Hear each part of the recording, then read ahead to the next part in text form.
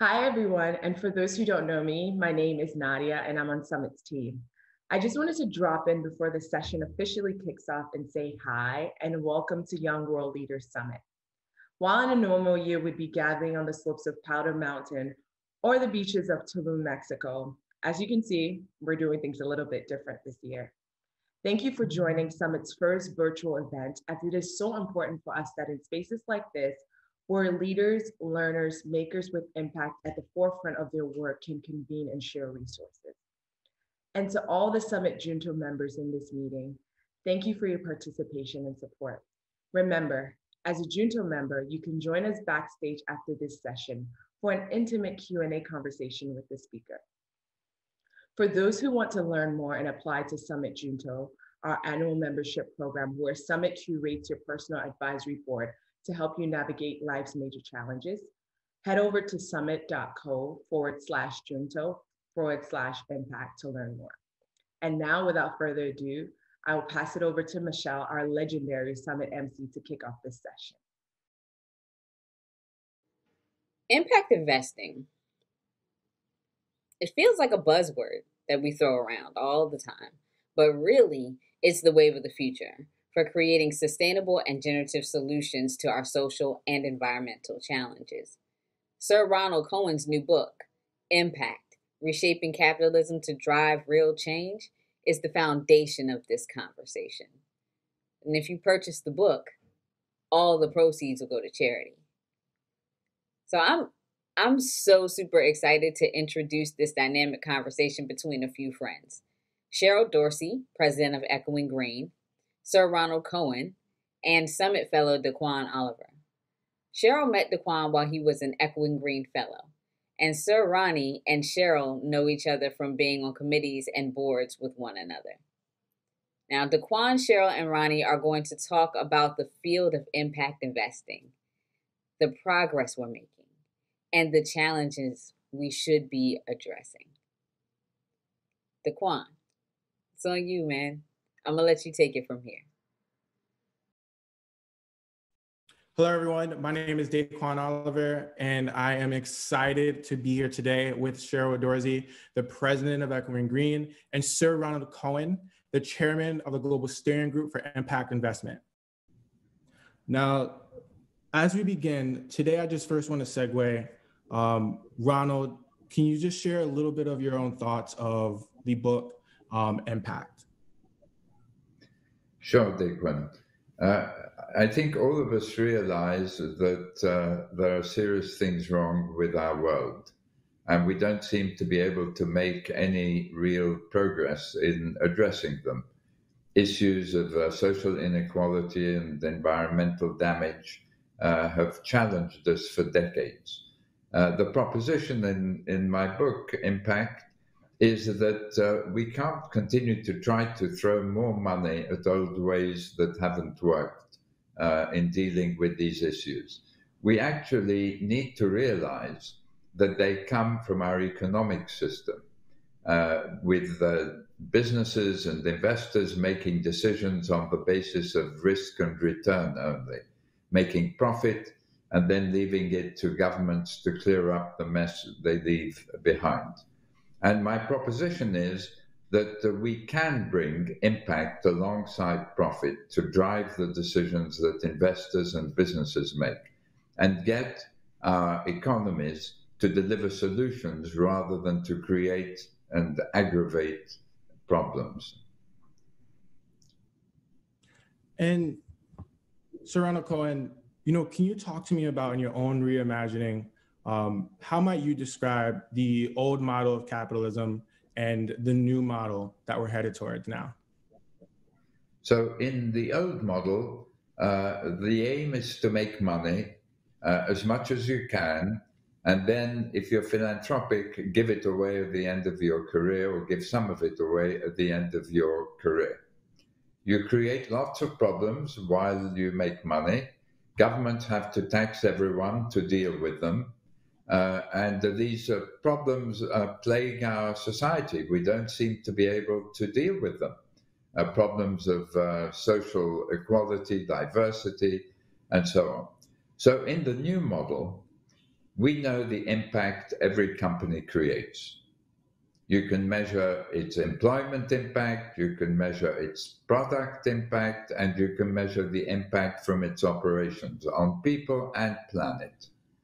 And investors have already started to invest on the basis of return and impact. And as these investors get better information about that, then they invest in companies that do good and do well at the same time. The aim of a young person like you, Daquan, becomes to build a business that improves lives and the planet at the same time as it makes money, instead of just making money. Just making money becomes a bad phrase. Without a doubt. And I know you refer to this in your book as the concept of risk, return, impact. I know you've explained it a moment ago. I'm curious, Cheryl, you're seeing it happen in real time across so many different leaders. What have been the standout wins in the past, and how are you seeing these things evolve within recent years? Well, before we get into that, I just want to say what an absolute pleasure it is for me to be here with two wonderful friends.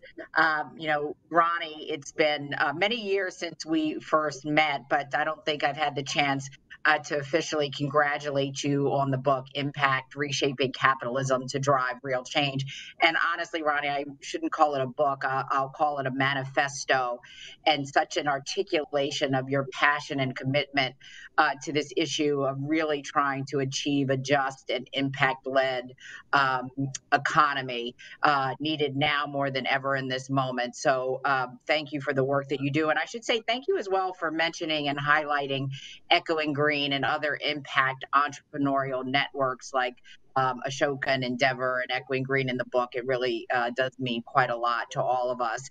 And you've been committed to this work for such a long time, from your leadership at GSG for impact investment. I remember the last time I had the chance to spend some time with you in New Delhi back in 2018, and the network that you're building around impact economy, I think, is very important. And Daquan, thank you for your leadership in guiding this conversation, having had the pleasure of meeting you first in 2014 and seeing you become one of our country's most important social entrepreneurs, an Echoing Green Fellow in 2015. Thank you for the work that you're doing with young people across this country through WeThrive. It's extraordinarily important, and love your call to action around unleashing the full genius of underestimated communities. In many ways, isn't that the goal that we're all seeking in building more inclusive and thriving economy? So just couldn't be more excited to be in this conversation with you all. And I'll just say, look, Ronnie is the expert on all of this. He's really helped to build the field around impact investing. And I'll just say, through the Echoing Green Network and Echoing Green community, we are in the stream of that conversation, sort of impact capitalism. But I think it's important to note that it's a part of other what we call new economy ideas, right? So terms and efforts from natural capitalism, sustainable capitalism, conscious capitalism, regenerative economies, donut economics, circular economies. I could go on and on. I think it's all part of this effort in terms of what Ronnie shared earlier, that the current system is not working, right? The fact that the modern global economy may just be incapable of providing for the well-being of the majority of humanity.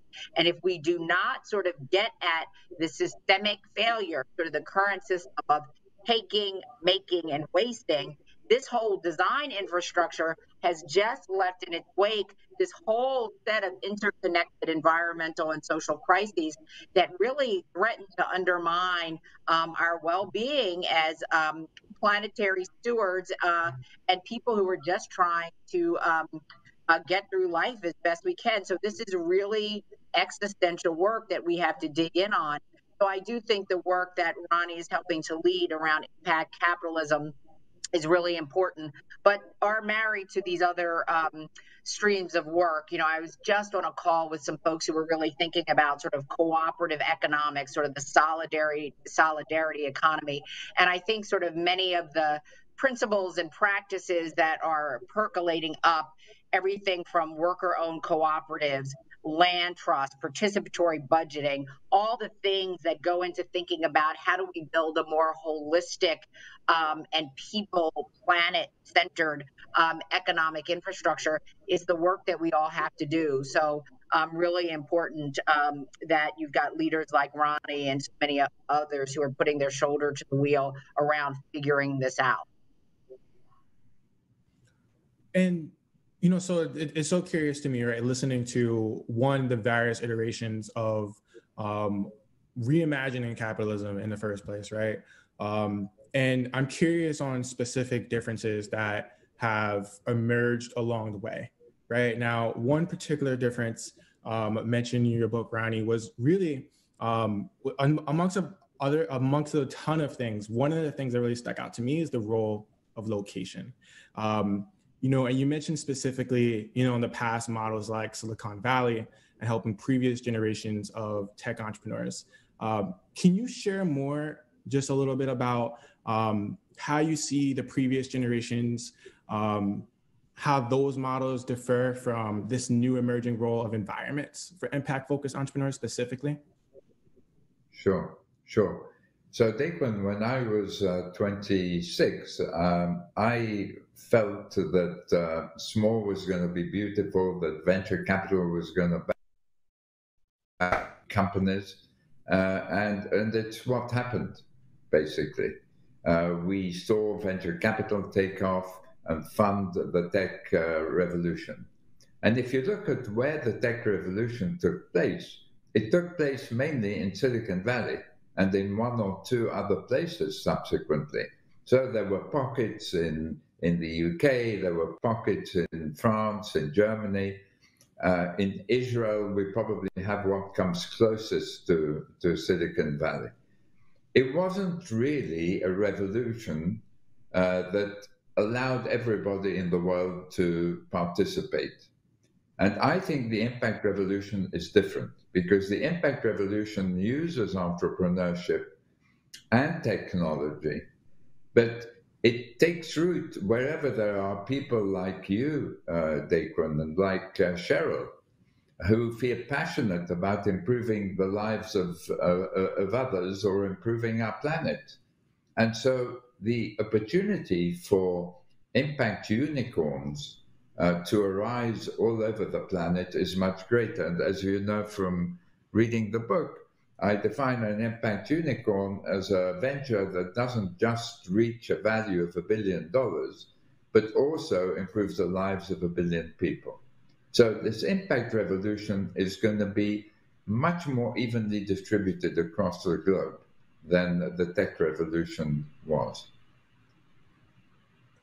And it's so relevant. I know, Cheryl, your team is working on a number of place-based innovations and seeding, whether it's from working with entrepreneurs who may not come from the typical backgrounds of Ivy League or so forth, or whether it is working with local innovators and pathways who see the entrepreneurs that maybe the old institutions might not. I'm curious, how are you seeing that evolve just from a pathway standpoint and from Echoing Green's lens?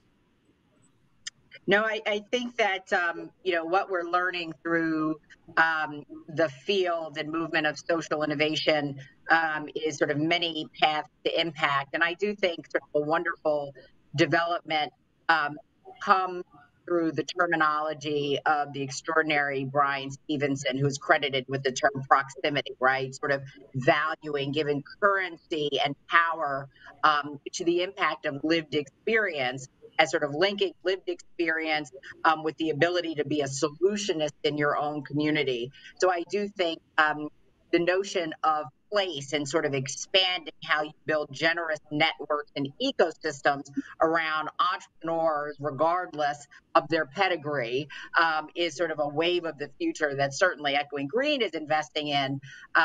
When we started, Echoing Green was founded, now 35 years ago by the senior leadership of General Atlantic, came out of the industry that Ronnie was a part of. But many of us who were early recipients of Echoing Green support, as you mentioned, Daquan, came from fairly elite institutions, you as well, having gone to Babson, but recognizing over the years that talent is equally distributed, but opportunity is not.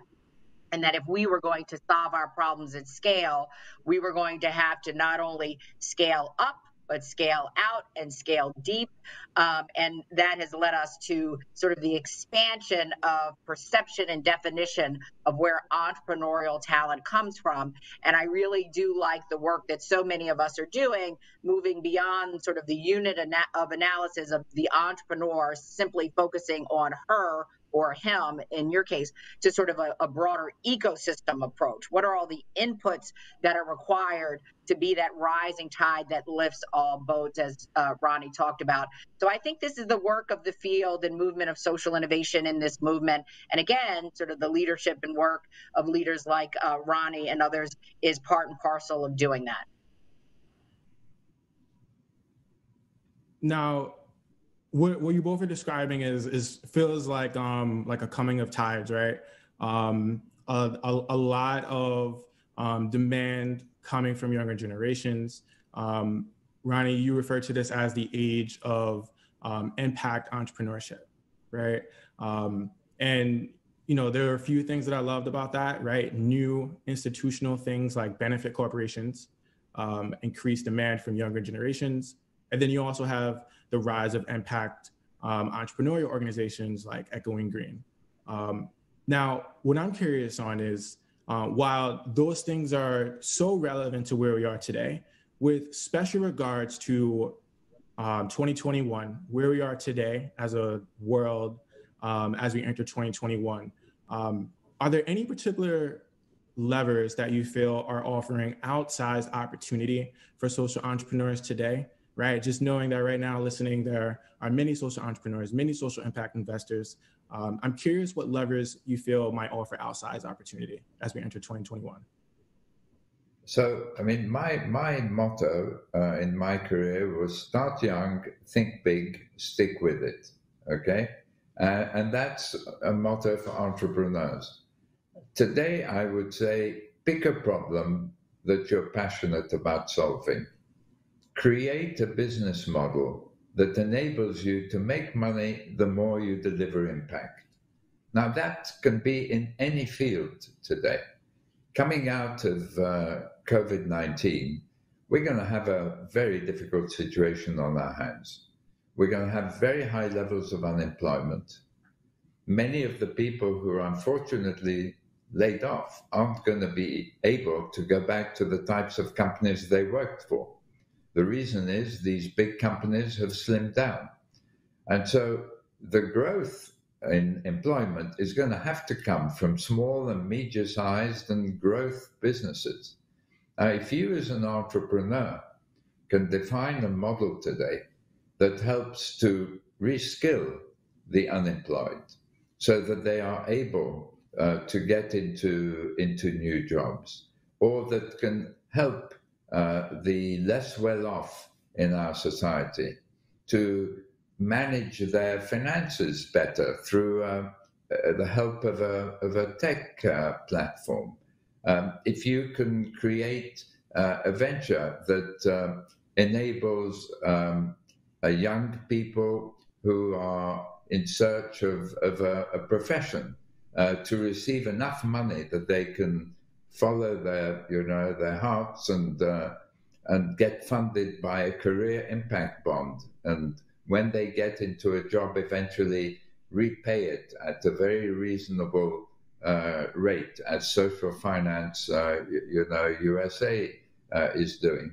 And if you are expert in a technology that can help treat people through telemedicine, or that can help people to find jobs if they're in the gig economy through an app, the opportunities are endless. And we're going to need entrepreneurship as we did with the tech revolution. Entrepreneurship by young people who have the vision and think outside of the box. Then we really will create an impact revolution as big and as deep as that which tech brought about. And doing good and doing well is what it's all going to be about. Now, what I'm also curious on, right? I think there's so many opportunities like that evolving that that we all see. Now, just as relevant are the barriers, whether it's of access, whether it's of scale, and those things are just as evolving as the opportunities, right? Just speaking from the lens of social entrepreneurs while navigating them. I'm curious, how, Cheryl, might you be seeing those barriers, those kind of obstacles being overcome right now? And what do you see as the role of Echoing Green and others who are responsible for helping this next generation's entrepreneurs navigate some of those challenges? No, that's an important question, Daquan. I will answer that, but I want to amplify and underscore a couple of the things that Ronnie just shared, and that you teed up for us, and sort of saying, what does this moment mean for all of us? And it's interesting that I studied the history of science in college, and actually spent a lot of time studying the bubonic plague and epidemics across society. And sort of the preeminent scholar, Frank Snowden, a Yale historian, wrote sort of the seminal book on epidemics and societies, who reminds us that moments like this are moments for great transformation, as Ronnie alluded to, that we've got this moment in time where we're almost at a fork in the road around what is possible, right? Is this going to be the opportunity to move forward in a fundamentally new way, or sort of a devolution where we give in to our lesser angels? And I think that's the question we're grappling with and need to figure out. I think from a democratic practice lens, I have long said that you can't look at the growth and rise of social innovation without looking at the rise of populism. I actually think they are the two sides of the same coin, right? So we all know that the current status quo is not working. The diagnosis is the same. However, the prescription for doing something about it is radically different. I look at phenomenal social entrepreneurs like you, Daquan, and your impulse is to fix it, right? Roll up your sleeves and get in there. This populist wave that is spreading across the world has a nihilistic approach, saying, consequences be damned, let's just blow it all up, there is no hope. And I think these forces are in tension in this moment, which is why we've got to really lean in and support social entrepreneurs like you and others who are appealing to our better angels, right? Who are trying to set us all up for success moving forward. I would say that's one thing. And then it's Sir Ronnie saying, recognizing in this moment that we have got serious transformational work to do on the other side of this. The Economist noted that 100 million of us are going to be plunged back into extreme poverty on the other side of this pandemic. We have got to think differently about expanding economic livelihoods, returning children to schools, and sort of the outsized opportunity to leapfrog barriers, which is what you all do as social entrepreneurs. You all have to be out in front of helping us rebuild society in really fundamental ways. But the work for us to do as ecosystems players, the work that Ronnie is leading, that I and others are leading as impact entrepreneurial networks, is to help knock down some of those barriers. You certainly don't have access to enough capital for social impact enterprises. The handoffs are not seamless enough. These networks are not interconnected enough. They're not appropriate legal and regulatory networks and ecosystems to support your work and to determine what's allowed, what's not. And I don't think there's a deep enough understanding amongst government on how you all, as vital players in helping them execute on what they need to get done post-pandemic, those connections are not forged yet either. So there are so many barriers that we all have to break down moving forward. But again, I think the work that Ronnie is leading, that Echoing Green and others are leading, we recognize that that is our work to do, intermediaries, and I think we're starting to do it. Yeah, Daquan, if I can just follow on what Cheryl has said, it seems to me some major barriers are coming down now. We don't necessarily relate to it if we're, a young entrepreneur, but there's $30 trillion of money in the world today, a third of all professionally managed money, that's going to achieve not just profit, but impact, right? It's the ESG money, environmental, social, and governance money, 30 trillion of it, and nearly $1 trillion, it'll be $1 trillion this year, of impact investment, where you don't just have the intention to create the impact, you measure the impact that you create. You measure it so you can manage it and decrease it and raise money on the back of it.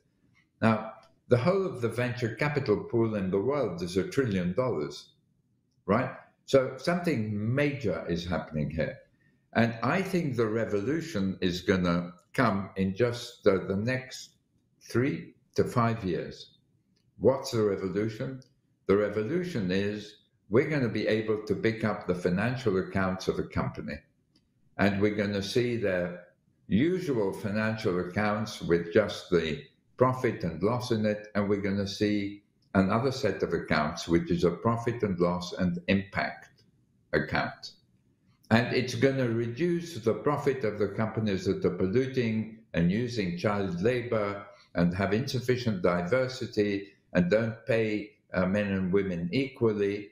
And it's going to increase the profits of those that are making a positive contribution. Now, we've never had this before.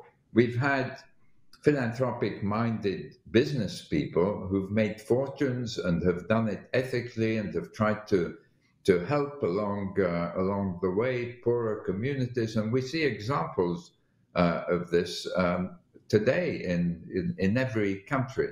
But it's a very small proportion of the total business world.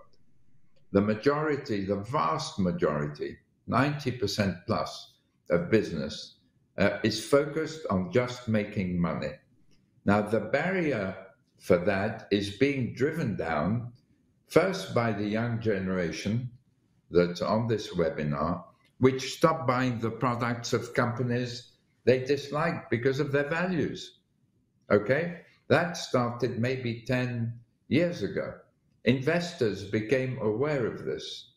And now you have 30 trillion going, and it's increasing, by the way, at 10 to 20% a year. Now, imagine the revolution that would be brought if you could look at the accounts of companies and know how much damage or good they were causing. The money would go to those that know how to deliver profit and impact at the same time. And then you'd have entrepreneurs like you and others on this call, and the thousands that Cheryl has backed in the last decades, coming out and raising money from investors who want to achieve both profit and impact. And if you add to that 30 trillion, that transparency on the impact created, the decisions made are going to be much more accurate about who to back and who not to back. And you really shift all of investment to achieving good as well as enabling people to do well. That's the revolution. And the great thing about it is, whether you're a consumer or whether you're an entrepreneur or whether you're an employee in a big company or whether you're working for government or whether you're a philanthropist, you have a role to play in bringing this massive change about. And I totally agree with Cheryl that this is a moment of great transformation. And I believe that the pressures on us require us to bring this transparency to business. Like, there's no way government will have the money to deal with these huge social challenges, it's going to have to bring business and investors to provide solutions by its side. It's going to happen out of necessity, not out of choice. No, I love that. In your book, you talk a lot about these kinds of new capital influxes and ways in which they are pushing forward this age of impact entrepreneurship. I would love for you to just touch very briefly on those other elements. For anyone else listening that may be curious, right? For example, some of the things that really struck me were the ways in which 401ks and family offices are beginning to shift. I'd love for you to just touch very briefly on how you're seeing some of those things shift and how someone might be able to either begin unlocking that or influencing that to flow in a more impactful way. So let's look at 401ks.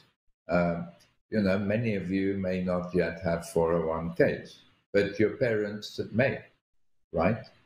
And if you ask them the question over the dinner table, Mum or Dad, do you know what investments your 401k plan has got in it? They may well not know. Whoever's managing it has been achieving profit in their view, except profit today, if you're a coal company, isn't good. Investors have run away from coal companies because of the pollution. And in the book, I give examples of companies like ExxonMobil, which have doubled down on fossil fuels instead of going to clean energy. The value of ExxonMobil in 3 years has gone down from 500 billion to 140 billion, right? So if you don't believe in impact, you're going to do badly as an entrepreneur or as an investor, okay? So I think transparency is our new human right.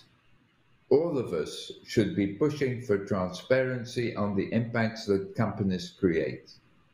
And we have to bring our governments to mandate it, like they did in 1933 on financial accounting, when people didn't really know what money companies were making. And 4 years after the crash of 29, we got GAAP accounting and auditing. So I'm saying within 3 to 5 years after the COVID-19 crash, we're going to get impact transparency. And that's what we all have to push for. No, that's amazing. I have so many more questions I want to ask you both with that. Cheryl, I was particularly interested in some of the work that Echoing Green has seen impact entrepreneurs from an SDG level as well. I'll say those for just a moment. Knowing that we're starting to near time, what I'm incredibly curious on is, to no surprise, especially in the social sector, historically when, right now we're talking about reimagining systems, this one being the very important one of capitalism, those systems have not always been redesigned nor reimagined in a way that is inclusive of the very communities that they seek to empower.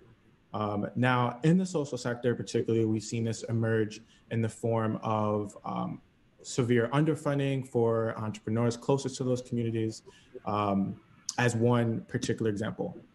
Cheryl, I know Echoing Green's work has been focusing very closely on this issue, especially since COVID has begun. Can you talk a little bit about how your team is investing in future generations in an equitable way? Sure. I thank you for raising that, because this is sort of the conversation of our day, right? So here in the United States in particular, we have just not been dealing with one crisis, that of a global pandemic, but the twin crises of COVID-19 and structural racism that was really ignited after the death of and murder of Mr. Floyd in May of 2020. And this is the journey and conversation this country has been on since that time.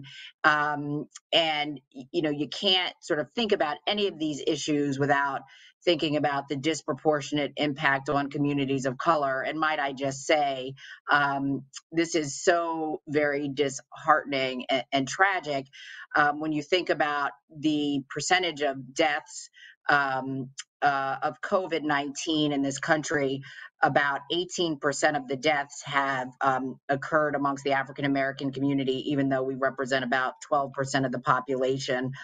There was a staggering statistic when you think about the percentage compared with the percentage of deaths that happened amongst Africans who were transported to this country during the Middle Passage. That death rate was only about 10 to 15% versus 18% during the pandemic. I mean, you talk about the visible accounting of structural racism. It is just horrific. And it plays out across sectors. What Ronnie was talking about in terms of financial flows are so very important, but we've also got to highlight and raise up these issues of inclusivity. You know, I was born and raised in Baltimore, and there's a investment leader, Eddie Brown, who runs the Brown Advisory Firm, who wrote a really important op-ed in the Washington Post a couple months ago saying, you know, in finance, firms owned by white men manage 98.7% of the 69 trillion managed by the U.S. asset management industry. Similarly, about 88% of senior fund managers are white, and analysts and associate managers, the more junior positions, are more than 70% white. So if we're going to sort of move past this current moment to a more inclusive moment where you get more inclusive perspectives, we've got to think about diversification and all of its manifestations, not just in the social impact sector where I sort of apply my trade. So important, right? And Echoing Green has really been focused on sort of taking a strong look at the depth of racial inequity and philanthropic funding and the differences between the amount of capital available to social entrepreneurs like you, Daquan, social impact leaders like me. It's quite stark despite our impact track records. So I do think there is a conversation happening in this moment that rightly and finally has really centered these conversations around diversity, equity, and inclusion. And, you know, again, we've got to continue to really center these conversations, Daquan, because we will never, ever get to the level of impact that we need in this moment if we don't continue to focus like a laser on this. Okay, so I want to respond to that if we have time, because if we had the transparency I'm talking about, you can see through the Harvard Business School effort called the Impact Weighted Accounts that Apple has a lack of diversity, which if you take the numbers of people who should be at every echelon relative to the demographics around their facilities, reduces by $2.7 billion its positive employment impact. Okay? Costco, which has twice the number of employees, 160,000 employees, has $1 billion charge because of lack of diversity. Okay, so it's 4 times more effective than Apple in terms of diversity. Now, if we had these numbers, what would happen? What would happen is that the shareholder revolt that we just saw a couple of weeks ago at the Procter & Gamble shareholder meeting, where the shareholders, 2/3 of them, voted against management because of deforestation due to the palm oil usage that P&G makes. Now, if you had this type of diversity information, investors would be rebelling against that too. And so I firmly believe that we can't just be talking about impact investment flowing to tackle social issues. We have to change our system so that our system corrects And it corrects because investors today realize that the businesses that are going to do best are those that deliver social impact and environmental impact. Now, wherever you are, you probably are aware of environmental impact getting a lot of following wind today. Finally, after 4 decades, it doesn't make sense to just deal with environmental impact. You have to deal with the total impact of companies. The social impact is, social inequality is no less important than environmental damage, right? And we really need to think in terms of the resilience of our societies. The resilience of our societies has to do with the social and the environmental. So if we want a fairer society and a more sustainable world, we've got to push for impact in all its forms. But we're not going to achieve this if we don't get this transparency. So transparency is our right today, and we have to ask for it and push for it with our employers and with the government. I love it. No, that was that's the question of the day, right? As you mentioned, Cheryl, as we look ahead towards, I know there's a few potential conversations stemming out of this. You both are seeing these social innovations playing out at a global scale. Ronald, you discussed quite a few examples with Zipline, Tala, and Della. I'm curious, as we begin to turn it over to the audience, what key lessons are you both seeing that fellows, social entrepreneurs, as well as the entrepreneurial networks and leaders who are supporting them, who are listening and should be taking away? Do you want to kick off for Cheryl, or do you want me to? No, after you, Ronnie, please. So I think if you want the best chance of success today, if you want to attract capital in the easiest way, if you want to attract customers in the easiest way, and if you want to attract talent in the easiest way, then set up an impact venture. That's what's going to give you the biggest chance of success. Up until now, it may have been difficult, has been difficult to raise capital for impact entrepreneurs, but that is changing now. You see, the leaders of the private equity industry, the biggest firms, KKR, Bain Capital, others in Europe like Partners Group, all raising impact funds. And it hasn't quite come to impact venture capital in the way that it should in Silicon Valley, but it's going to come there. Funds like Double Bottom Line that invested in Tesla and others are going to be the future. So the trend is your friend. This is where things are going. If you manage to go in the same direction, you will be helped by the trend. Perfectly said. I don't think I could say it any better. And, I think I would just sort of appeal to young people who are participating in this session to your role and responsibility as the leaders of tomorrow. I feel like, too much, to whom much is given, much is expected. And there are so many existential threats to our well-being as a planet that we need you all to take your smarts, your commitment, and put your shoulder to the wheel around tackling these challenges. I think it is really sort of the work of your generation. And it's in many ways the interesting thing about social innovation is it's sort of this wonderful marriage of where purpose meets impact, and sort of the synergies that are ignited out of that intersection is good for you personally, but it's good for the planet and for others. And we we just cannot look away in this moment. You know, I was just sort of rereading sort of the distance traveled during this really tough moment for so many people. And again, obviously, I'm here in the US context, although this is a global conversation. But, you know, another 8 to 10 million Americans have slipped into poverty since May of this year.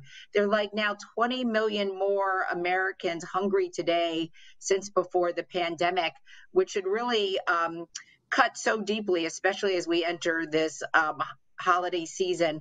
And we're now moving past, you know, 6 million households who have missed a rent or a mortgage payment since September. So, you know, this is so dramatic and existential and inhumane. You know, again, I just sort of, you talked about human rights, Ronnie, transparency as a human right, but the right to access to food and to shelter. We are better than this as a society. And again, I feel like it's your civic responsibility as extraordinarily smart, committed young people to get into this fight and use the tools, principles, and practices of what Ronnie has been talking about, impact entrepreneurship, about the work Echoing Green has helped to facilitate around social innovation. This is the work of the world in this moment, and you've got to commit yourselves to engaging this. There's just no fight that's worth fighting more than this one. Thank you so much, Cheryl, Ronnie. And for the wider audience, we just want to leave you with this to think about. Are there elements discussed today to reimagine capitalism that you can use to reimagine the systems that you yourself are working to fix? As a longtime entrepreneur and founder of Brown and Healthy, that session was very enlightening. And not only for me, it's also a path forward for both investors, entrepreneurs, and other critical stakeholders in this space. So thank you for that session, you three. It was really, really amazing.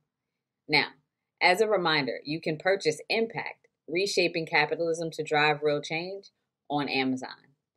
And now we're going to ask that you go join the Hubblelow tabletops to discuss the prompt posed by Ronnie, Cheryl, and Daquan. You ready for the prompt? Okay, here it is. Are there elements discussed to reimagine capitalism that you can use to reimagine the systems you're working to fix? Again, head on over to the Hubblelow tabletops to discuss this prompt. Are there elements discussed to reimagine capitalism that you can use to reimagine the systems you're currently working to fix? So go on over and join the Hubblelow tabletops.